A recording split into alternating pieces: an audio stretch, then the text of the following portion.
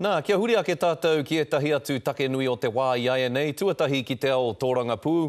He toru noi ho ngā rā e toi ana kia David Cunliffe i roto i te rōpū reipa. Ko era te whakapae a ngā māngai o mua o reipa.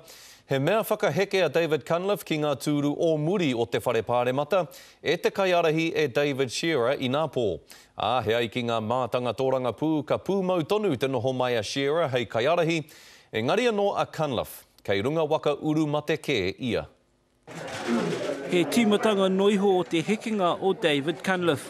I don't know whether Cunliffe's got a life left in politics because it's quite a brutal game, and being put to the back bench is quite a disciplinary issue. Kei te mū ngā mema Māori o te rōpū reipa i te rangi nei, nā runga i te hia kia mukua te take tau patu i wānga i te āpitihana nei. Hoi kei te uru ngā mema Māori o mua ki roto i te tohenga. The biggest opposition National have had is that they've been shooting their own feet off. So it'll be interesting to know come 2013 whether the front bench can fire under a unified leadership without any backroom sniping. And so let's have a look at how they ride in 2013. And if they ride well in 2013, 2014 is going to be a ripper of an election. No problem. Kua rongo a John Tamihere i te ngau o te pāti mo te whakahe i o na mema, engari kua huri ki te taunaki i te kaiarahi o te pāti, a David Shearer.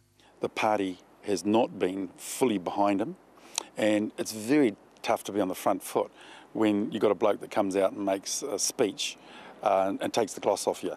It's hard when you're coming in to make a major speech to unify the party when you've got someone that is clearly desirous of taking the leadership. So you've got to put that to bed. It's been put to bed. Kei reira ngā kai taunaki o te rōpū reipa mo Cunliffe, engari te āhua nei ka whakatōpū rātou katoa, kei raro i a Shearer. Pōtaka maipi, te karere.